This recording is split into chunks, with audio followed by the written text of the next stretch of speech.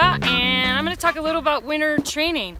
One of the biggest questions I get from cyclists is how much time I spend indoors on the trainer, and the answer is as little as possible and almost none. Thank you, Coach Dean from CTS.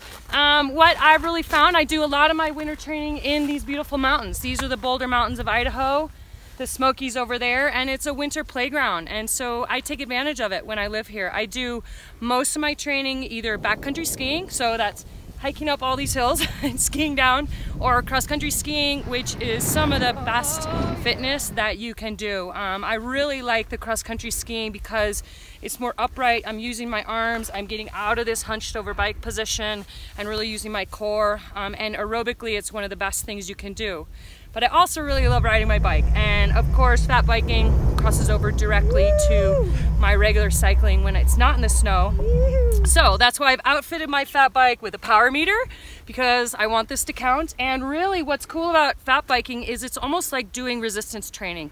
The speeds are really slow, but there's a lot of friction on the snow, and so it is like doing, kind of like doing hill intervals or power intervals all the time. And you have to let go of the fact that you're moving 5 miles an hour and train for time instead of distance, and train for power. So it really does cross over well for me.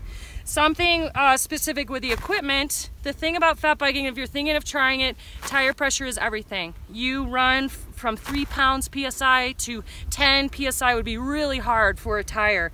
And I think most people make that mistake. They're like, why do I sink into the snow? And a lot of it has to do with tire pressure. So I'm running these big fatties from Maxxis.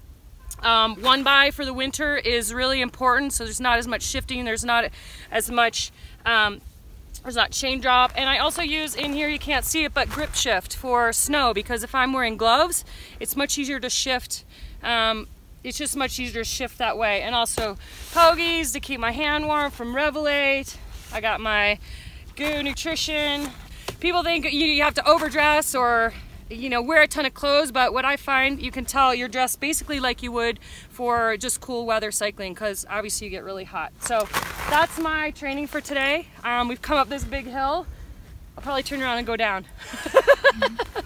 And my best training buddies are here with me too. Come on, let's go. Let's go, you ready? Oh, let's go.